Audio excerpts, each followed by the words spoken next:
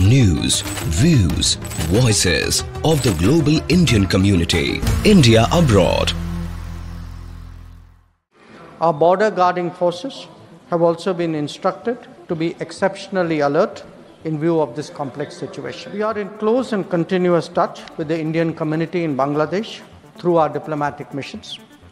There are an estimated 19,000 Indian nationals there, of which about 9,000 are students. We look forward to the normal functioning once the situation stabilizes. It is our expectation that the host government will provide the required security protection for these establishments. Statement by Minister Shri S. Jaishankar. Mr. Chairman, sir, I rise to apprise this august House of certain recent developments pertaining to Bangladesh. As honourable members are aware, India-Bangladesh relations have been exceptionally close for many decades over many governments. Concern about recent violence and instability there is shared across the political spectrum. Since the election in January 2024, there has been considerable tension, deep divides, and growing polarization in Bangladesh politics. This underlying foundation aggravated a student agitation that started in June this year. There was growing violence, including attacks on public buildings and infrastructure, as well as traffic and rail obstruction. The violence continued through the month of July. Throughout this period, we repeatedly counseled restraint and urged that the situation be diffused through dialogue. Similar urgings were made to various political forces with whom we were in touch. So, despite a Supreme Court judgment on 21 July, there was no let-up in the public agitation. Various decisions and actions taken thereafter only exacerbated the situation. The agitation at this stage coalesced around a one-point agenda, that is that the Prime Minister, Sheikh Hasina, should step down. On 4th August, events took a very serious turn. Attacks on the police, including police stations and government installations, intensified even as overall levels of violence greatly escalated.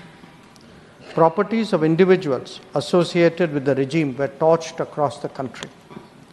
What was particularly worrying was that minorities, their businesses and temples also came under attack at multiple locations. The full extent of this is still not clear. Sir, on 5th August, demonstrators converged in Dhaka despite the curfew. Our understanding is that after a meeting with leaders of the security establishment, Prime Minister Sheikh Hasina apparently made the decision to resign. At very short notice, she requested approval to come for the moment to India. We simultaneously received a request for flight clearance from Bangladesh authorities. She arrived yesterday evening in Delhi. The situation in Bangladesh, sir, is still evolving. The Army Chief, General Waqar-uz-Zaman, addressed the nation on 5th August. He spoke about assuming responsibility and constituting an interim government.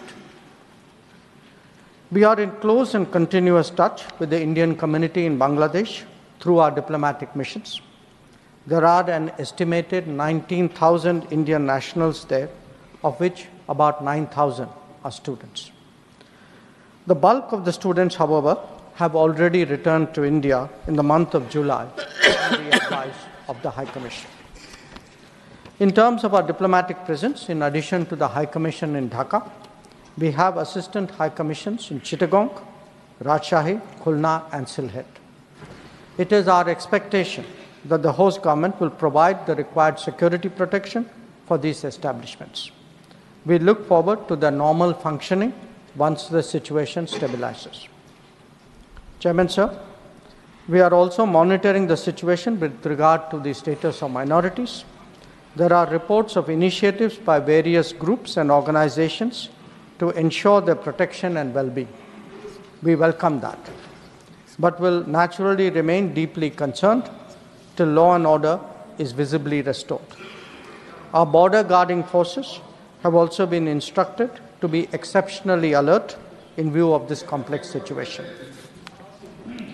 In the last 24 hours, we have also been in regular touch with the authorities in Dhaka. This is the situation as of now.